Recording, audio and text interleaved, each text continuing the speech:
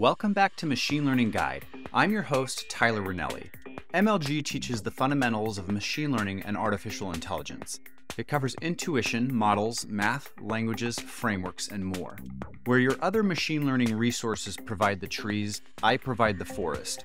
Visual is the best primary learning modality, but audio is a great supplement during exercise, commute, and chores. Consider MLG your syllabus with highly curated resources for each episode's details at ocdevel.com/MLG. I'm also starting a new podcast which could use your support.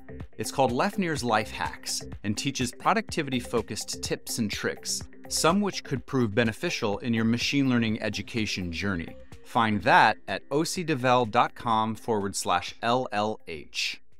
This is episode 26, Project Bitcoin Trader. This episode's going to be a little different. We're going to introduce a project that we as a community can develop together so we can sharpen our teeth on machine learning engineering. The project is going to be a Bitcoin trading bot. There's a few reasons for the selection of this project. One is that cryptocurrency is a super hot topic right now. Another is that, hey, you and me might be able to get rich from this project. I'm not kidding. I've been working pretty hard on this thing for the last 6 months, nights and weekends, and I'm crossing my fingers that it'll work out someday. We'll be able to crack the code. But the main reason for using Bitcoin trading for our project is that it's going to lend really well to the coming episodes.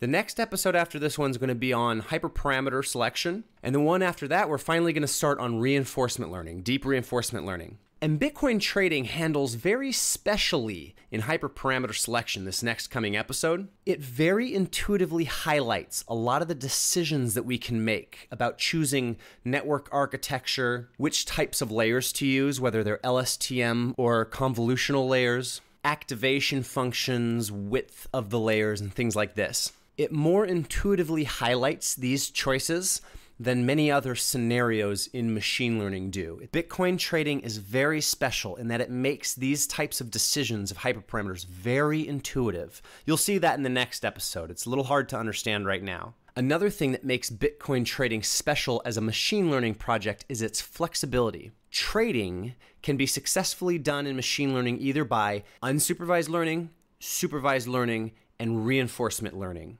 All three branches of machine learning you can apply to trading. And you'll see in this episode that trading is a very simple concept. So it's very surprising the amount of flexibility we have in the types of machine learning paradigms we apply to this scenario. So you can start to see that it's quite special. Another bit is you can use convolutional neural networks or LSTM recurrent neural networks in your network architectures for your trading model, which is very unusual. Bitcoin trading, as we'll see in this episode, is a time series scenario. The intuitive network architecture is an LSTM recurrent neural network, but you're not restricted to using that. And in fact, many people have had more success spinning the situation as a convolutional neural network scenario.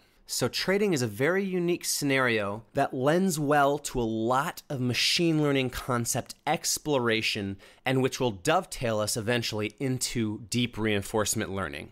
So it's a good project in its own right. I think it's something that a lot of you guys will get a kick out of and, hey, maybe we can make money off of. But importantly for this podcast, it's going to fit very nicely into the progression of episodes from here on out.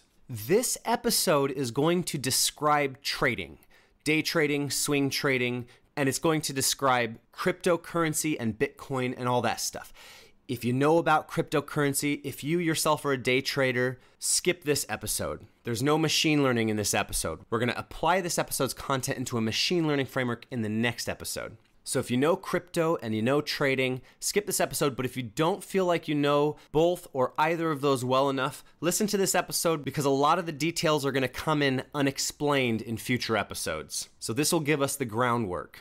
Okay, before we talk about trading, we're going to talk about cryptocurrency. So there's two aspects to our project, cryptocurrency and crypto trading. Now, cryptocurrency, I'm not so sure I need to really introduce. I imagine most of my listeners are well acquainted with it. It's a super hot topic right now. Everyone's talking about Bitcoin. Our parents are asking us how to get involved in Bitcoin, all that stuff. But I'm going to introduce Bitcoin nonetheless for diligence. And then we'll talk about trading. Bitcoin is a type of cryptocurrency, or just crypto, some people call it. A cryptocurrency is a currency. Just like the US dollar is a currency, the European euro is a currency, the Japanese yen. except it's a universal currency rather than being pegged to any specific country. That's what a cryptocurrency is. It's a digital currency that's completely managed and generated digitally on the internet. Cryptocurrency is not managed by any one person, organization, or group. It is managed, distributed to all the miners in the network. You may have heard of this thing, Bitcoin mining. Well, basically, people have their computer rigs set up, usually a beefy GPU setup, very similar to a machine learning PC, actually. And what they're doing is they're running a bunch of equations, calculations. This is called mining. And it's basically handling the infrastructure of the currency's existence. Processing transactions with the currency, making sure new Bitcoins are released into the world in a proper, timely way, in the same way that the Federal Reserve handles distribution of the US dollar. So it's distributed within a big network of people, and all transactions purchased with cryptocurrencies are recorded onto this distributed ledger, this permanent record. So that's a lot of information. If you've never heard of cryptocurrency, that might have been a whirlwind. But the crux of it is that cryptocurrency is a currency, just like the US dollar, except that its management is super secure, super permanent, and completely democratized, completely managed and owned by the people. It's a very special thing indeed. It's getting a lot of publicity these days for a very good reason. It offers a lot of value into the financial marketplace. It offers a lot of competition in its value over banks and over governmental overseeing of country currencies. So you may have heard this thing, people say, well, cryptocurrency is a big bubble because there's nothing backing it, unlike gold, which has a physical object backing it. Well, that's not true. What's backing cryptocurrency is the value that it adds. High security, an untamperable and permanent history of transactions, that's called the ledger, and democratic management. All things that real currencies lack. So there's something substantial backing cryptocurrencies. Bitcoin is one of many cryptocurrencies. Bitcoin would be like the US dollar, for example. There are many other cryptocurrencies. One's called Ethereum, another's called Litecoin, another's called Ripple, and they all have symbols. Bitcoin is BTC, just like the US dollar is USD. Ethereum is ETH. Well, Bitcoin's the most popular because it was the first of the cryptocurrencies. It was the flagship of the concept of cryptocurrency built on this underlying technology called blockchain.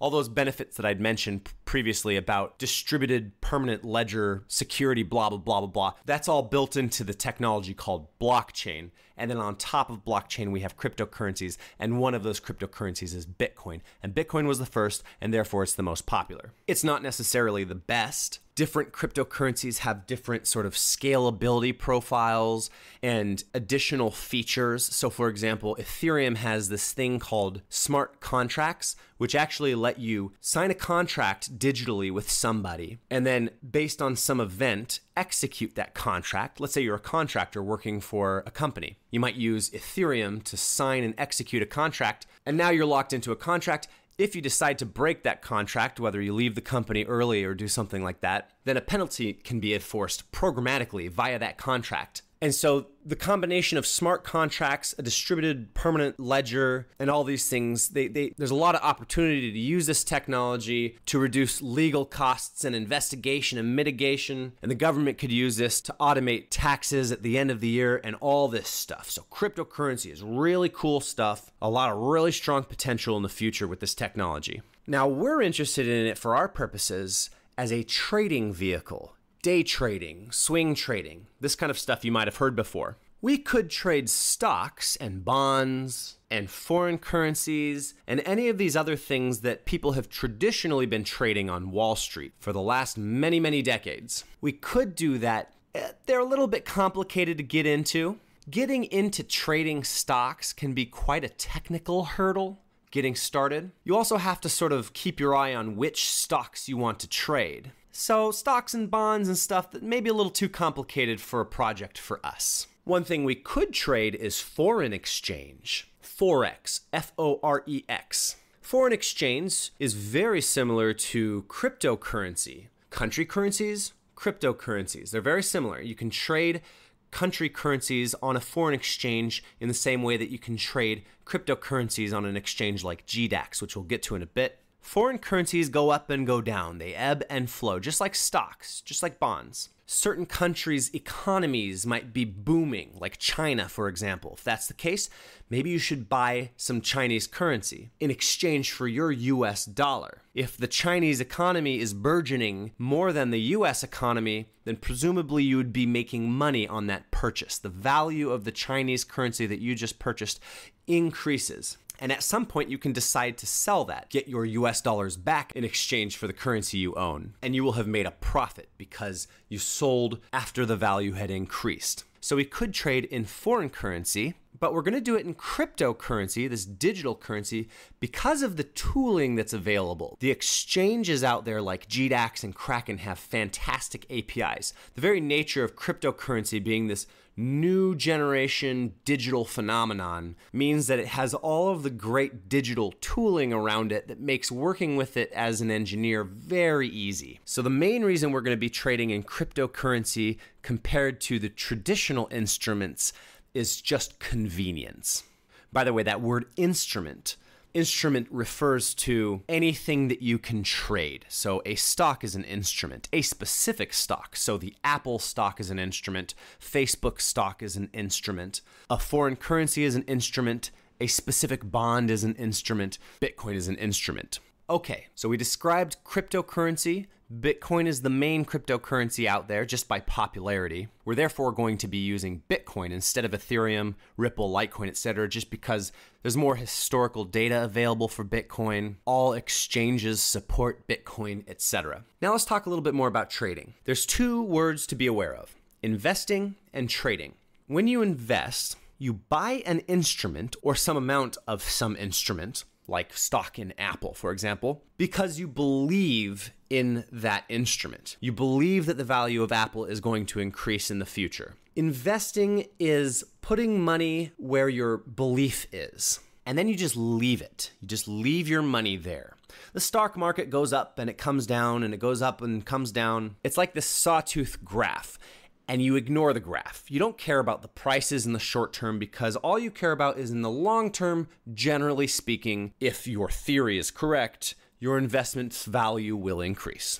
Trading is different. Traders believe that the activity on that graph does indeed matter. The idea goes like this, and you may have heard of this phrase, buy low, sell high. Let's say you buy $10 of stock in Apple. Then over some amount of time, it doubles in value. Now your stock in Apple is worth $20. You bought 10, it became 20. Now let's say that Apple's value is starting to creep down.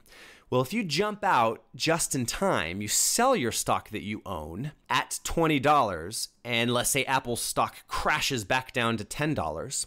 Well, what just happened? You doubled your value. You put in 10, you came out with 20. You bought low, you sold high. So the idea of trading is to look for these patterns in a graph, in what's called price actions of an instrument. You look for these patterns and you buy and you sell based on the patterns so that you can come away with more money than you put in. The catchphrase is buy low and sell high, but it's usually not that simple. And the big problem with that phrase really is, how do you know what's low and what's high? How do you know when you're at a low or if it's going to keep going lower? And how do you know when you're at a high or if it's going to keep going higher? So investors and traders are fundamentally different people. Investors believe in the value of something. They put their money in that stock or in that Bitcoin and they just leave it. They close their eyes. They don't want to be stressed out by that wild graph. They know that in 10 years' time, they'll walk away with more money than they put in. Traders, on the other hand, buy and sell based on patterns on the graph on a daily basis, on a weekly basis, on a monthly basis, however much amount of trading you want to do. If you do all of your trading in the course of a day, if you're just glued to the screen and you're buying and selling and buying and selling, we call that a day trader. And the important bit about a day trader is at the end of the day, the trader closes his or her positions. In other words, he takes all the money out and puts it in his pocket. He doesn't want his value to fluctuate overnight when he can't be watching it. So he manages it all manually, all in the course of one day, goes to sleep, wakes up, and starts over again. Generally, a day trader, that's like a full-time job. There's lots of day traders out there that's all they do. Many of them make a lot of money. A day trader is probably what you have in mind when you think about stock markets, about trading on Wall Street, Wolf of Wall Street kind of stuff. These guys in business suits glued to a screen, black screen with green and red price charts and numbers and histograms on their monitor. And they're holding up tickets in the air and they've got the visor or something like that. That's the old style stock exchange trading. Now everything's digitized, of course. Now, swing trading is anything outside of day trading, okay? If you don't close your positions at the end of the day and then go to sleep with peace of mind, if you continue to trade over the course of days or weeks or so, then that's called swing trading. They're very similar. It's just that day trading tends to be more of that full-time person. What we're going to build together as a community project is a swing trader effectively, because it can do trading overnight if you're so inclined. But anyway, it's going to be a machine learning automated trader. It's going to buy and sell based on patterns that it recognizes in these graphs. Day traders work on patterns in the graphs. If a pattern is there, machine learning can pick it up. Therefore, we should have machine learning be our automated day trader for ourselves. And then we can go to our full-time job and make extra money over there. Now, how do you buy a Bitcoin in the first place? Well, you go to these exchanges. They're called exchanges. If you were to buy stocks, you'd go to a stock exchange. If you were to buy bonds, you'd go to a bond exchange, I guess. If you were to buy foreign currency, you'd go to a foreign exchange, a Forex. And if you want to buy Bitcoin, you go to a crypto exchange. Two very popular exchanges. One is called GDAX, GDAX, a subsidiary of a company called Coinbase, and another is called Kraken. There is no company in charge of Bitcoin or any other cryptocurrency for that matter. Exchanges are basically just like bank accounts. Wells Fargo and Bank of America don't own the US dollar, but they're places where you can go and store your US dollar. Crypto exchanges are places where you can go exchange your US dollars for some amount of Bitcoin. Now you hold some Bitcoin on that exchange and you can trade back and forth between your dollar and your Bitcoin. GDAX is probably the most popular out there, so that's what I recommend you using if you're in the US. Kraken is a little less popular, but it's also available to European citizens and others. Now what you'll do is you'll go on gdax.com and you'll sign up and you'll put in a bunch of security information and you put in your bank wiring information and then you transfer money from your bank into GDAX. And now you'll have a certain amount of money in US dollars in GDAX. Now you can trade those US dollars for Bitcoin. What you'll see in front of you is a black screen and some charts and some histograms and some numbers and a whole bunch of little stuff. It is in these charts that you will visually spot the patterns that, as a day trader, you act on. You'll be looking at this screen. This is your terminal. And based on activity in these charts, you're going to decide whether to buy Bitcoin or to sell Bitcoin or to hold. Don't do anything. Buy, sell, or hold. So you're looking for patterns in the charts. Where do these patterns come from? They come from what's called price actions. Now you can imagine that the value of Bitcoin goes up and down and up and down, and it draws this line chart. Well, let's say we wanted to make a machine learning model around that. What would you do? Well, you'd have time steps.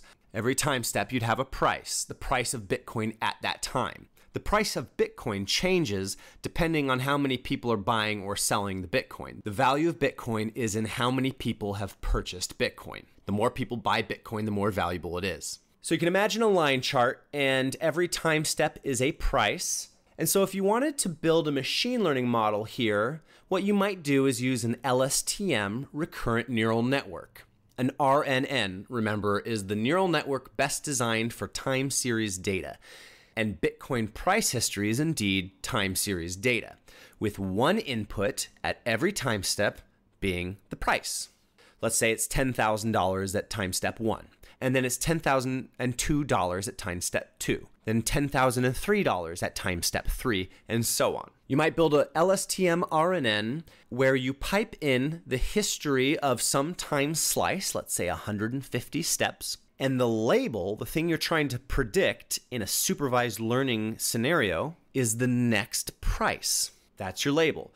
So you input all the time steps 1 to 150, and you're training your model to be able to predict the very next time step 151 in this case. That's your supervised learning situation. Bing, bang, boom. We have a day trader. Easy peasy. That would be the most basic way that you could envision this project. An LSTM RNN where you feed in all the time steps, one input per time step, that's the price, and you're training it to predict the last time step. You're training it to predict one time step into the future. So if you were training it to be a day trader, it would predict 1 second into the future in our example, where every time step is a second. But then you, as a developer, would have to hard code the rules of what to do next. Well, if it predicts that the price is going to go up in the next time step, well, maybe we should make it buy. And if it predicts that the price is going to go down in the next time step, we should make it sell. Buy low, sell high, right? And if the next price prediction is the same as the current price, then it should hold. It should do nothing. Very good. We have a supervised learning LSTM RNN model that will take in all of the prices as time steps and output the next time step prediction. And then we have some custom code to decide what to do next. There's a couple problems here. The first one is it's not that simple with buy low, sell high. It may seem so at first, but it really isn't. There's a lot of clever strategies for working the system like you're playing chess. Day trading is not a simple job, in fact. Many people study day after day after day, train in sandbox environments, and lose a lot of money in their early years as a trader until they really start to get the system right. So it's really not so simple as buy low, sell high. There's tricks and strategies. And so that leads us to one of the reasons why we're discussing Bitcoin trading as a pedagogical machine learning scenario in the first place, which is that the problem can be posed either as a unsupervised learning situation. I actually don't know how you do that, but I've heard it done before. A supervised learning situation, which I just described, in which case you would have to program by hand the next step actions. Or a reinforcement learning situation. Reinforcement learning takes supervised learning to the next step. Reinforcement learning has inside of its package, like in its stomach, imagine this robot with an LSTM RNN in its stomach. It has inside of its package supervised learning. Inside of its package, it has the capacity to estimate the next time step based on prior historical data.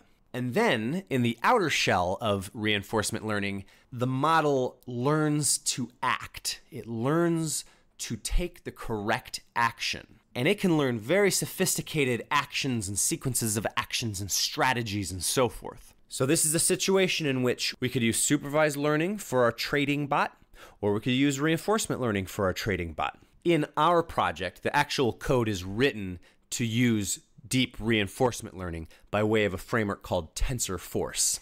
I think reinforcement learning is a much better fit for automated trading than supervised learning, but both can be used. So that was the first problem with how we envision modeling our situation, was that it may be able to predict the next time step to some degree of accuracy using an LSTM RNN, but that doesn't tell you what to do next. And it's not as simple as buy low, sell high after all. So switching to a reinforcement learning model could mitigate that issue. The second problem is that a single price at a time step is usually not enough information to really build a pattern matching model. It is very unlikely that you could build an LSTM RNN that could really accurately predict next step prices just based on price alone. One input is really insufficient for any machine learning model. So how can we get more inputs out of our situation? More inputs for every time step? Well, here's how. At any given time, any number of trades could be occurring on an exchange. Any number of other people could be buying and selling Bitcoin too. In other words, time is infinitely divisible as far as trading is concerned. Now, that sounds confusing. What I'm trying to say is you're gonna have to decide how to partition your time steps. Are they gonna be once every second, once every 2 seconds, once every minute, every hour, every day? Well, if you decide on partitioning your time steps into 1 second buckets, Well, within that 1 second slice of time, an infinite amount of trades may have occurred. Now, a high-frequency trading algorithm, they're called HFT, high-frequency trading. These things will split time into milliseconds, nanoseconds. In that case, these algorithms could capture every single individual trade. They call these orders. They could capture every single order on the order book. That's a high-frequency trading algorithm. There's no chance in hell our project is going to be able to catch every nanosecond slice of time. So we're going to take it up a scale. We're going to say maybe 20-second buckets of time. Every 20 seconds, we're going to go out to GDAX's API and ask it for information on the trades that occurred during that time. Now, what happens with every trade? Every time somebody buys Bitcoin, the value goes up. Every time somebody sells Bitcoin, the value goes down.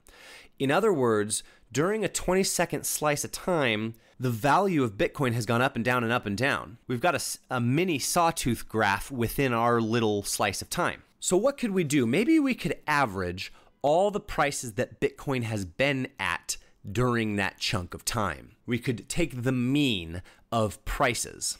That's something we could do. It's generally not recommended. One downside to that is that outlier prices can very strongly affect the mean. And this may occur in a situation called pump and dump. Somebody on the exchange who maybe has $1 billion to their name, for example, they can put $1 million into Bitcoin. They can buy $1 million worth of Bitcoin on GDAX. Now the price has skyrocketed.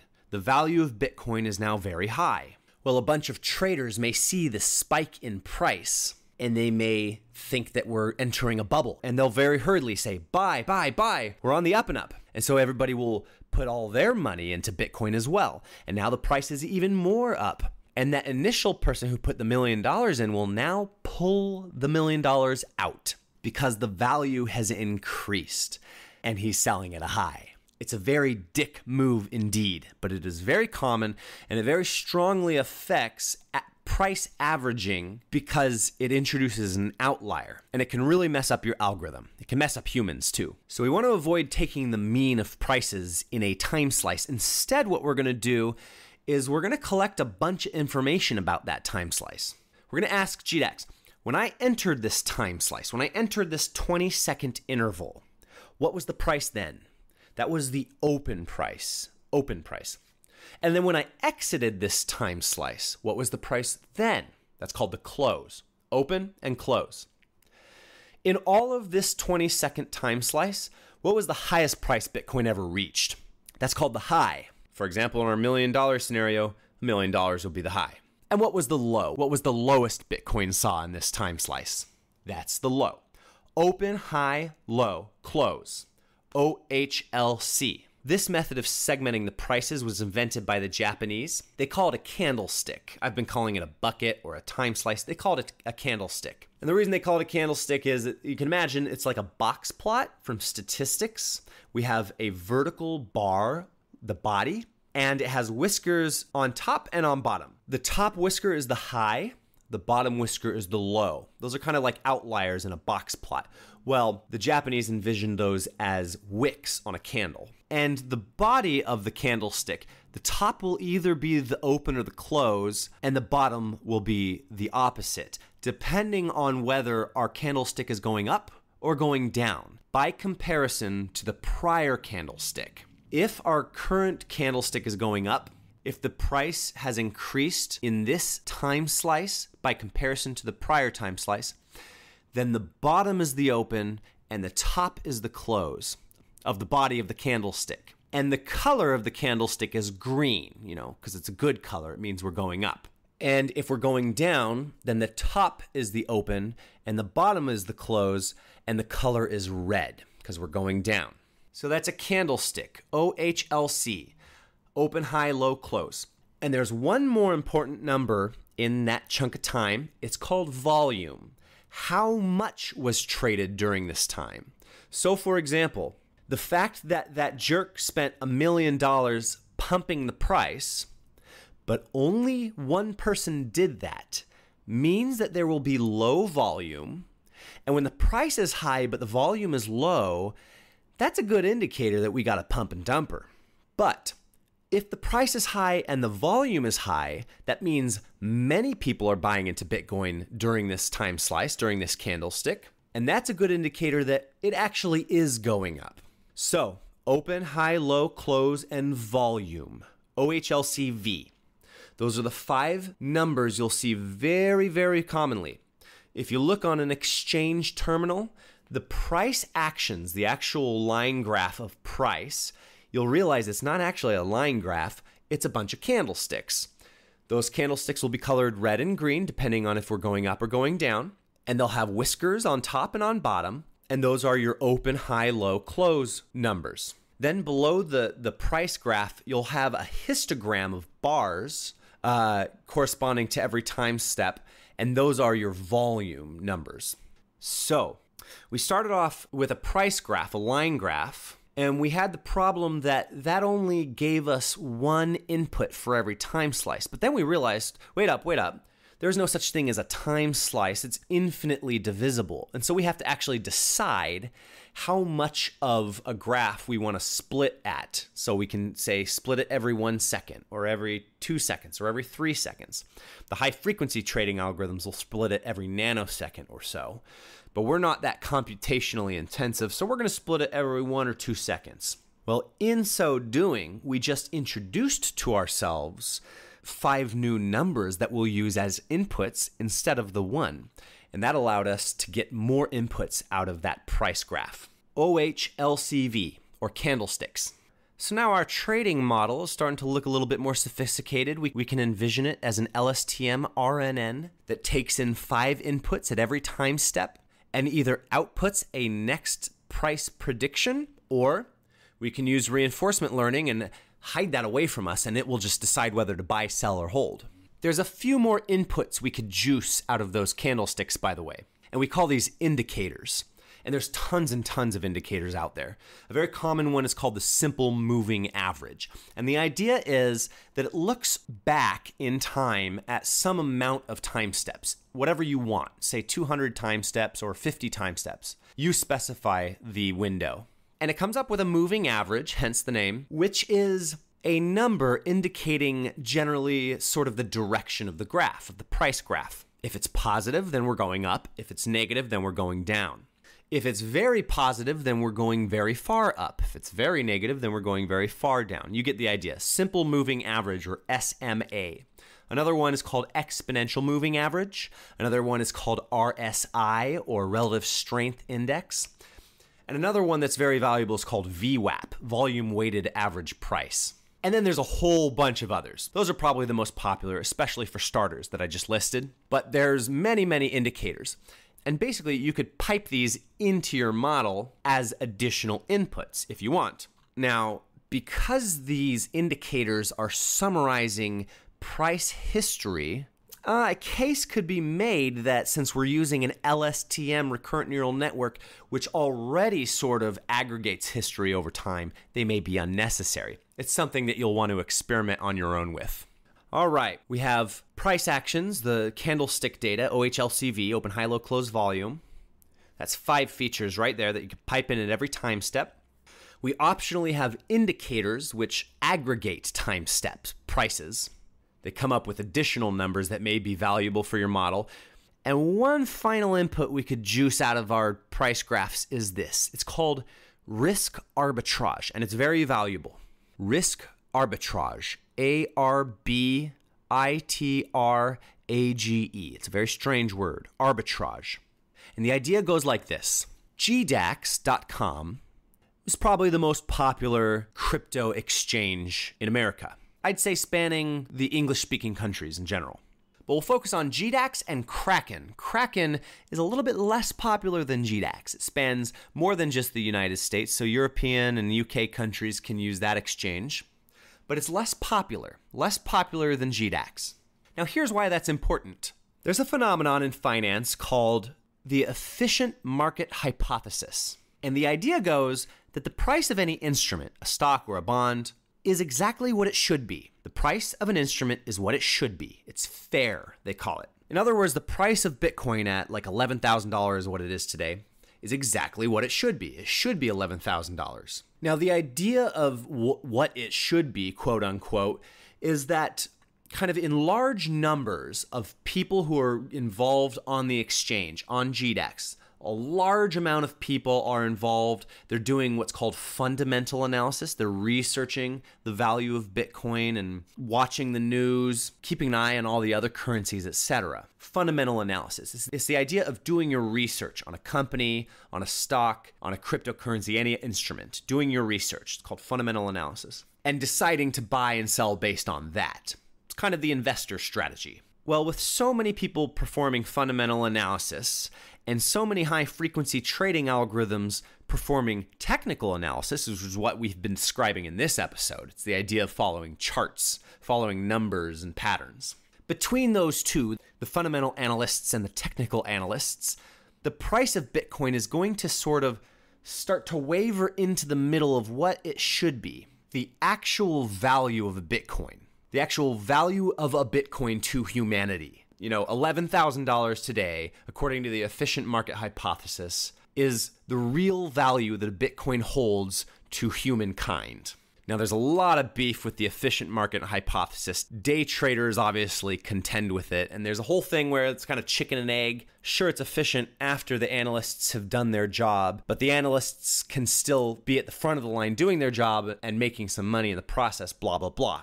But the point is, in order for the efficient market hypothesis to sort of work out, is you have to have a lot of analysts at play. You have to have a lot of people leveling out the price. Well, there's more people on GDAX and less people on Kraken. Now, let's say that GDAX's price for a Bitcoin is $11,000 and Kraken's is $10,000. Different prices. And this actually occurs a lot. More people on GDAX, less people on Kraken. Efficient market hypothesis is driven by numbers. That means GDAX's is more correct than Kraken's. That means buy in Kraken because it's going to correct itself. They're going to try to get the price up to the real price, being $11,000. That's an oversimplification. And there's no conscious effort in this process on the Kraken exchange or the people trading over there. It's sort of like this just natural equilibrium that occurs on financial exchanges. So that's another input we can pipe in at any time step is all of the OHLCV plus indicators coming from GDAX, pipe that in, but also the same data from Kraken. Pipe both exchanges, price actions, and indicators in at the same time. And then it could help your model decide whether to buy on Kraken because it might catch up to GDAX. It's pretty slick, huh? Cool. So that's it for trading and cryptocurrency. Now, I've already started the code for this project. It's 6 months old by now, and it's actually pretty close to working. It's using deep reinforcement learning by way of TensorForce with actually convolutional neural networks, not LSTM RNNs, and we'll discuss the reasoning for that in the next episode. And I'll post a link to this open source project on my website, ocdevel.com/podcasts/machine learning. So next time we'll discuss hyperparameter selection for our models, and then we'll finally get into deep reinforcement learning, the cool stuff, artificial intelligence. All right, see you next time.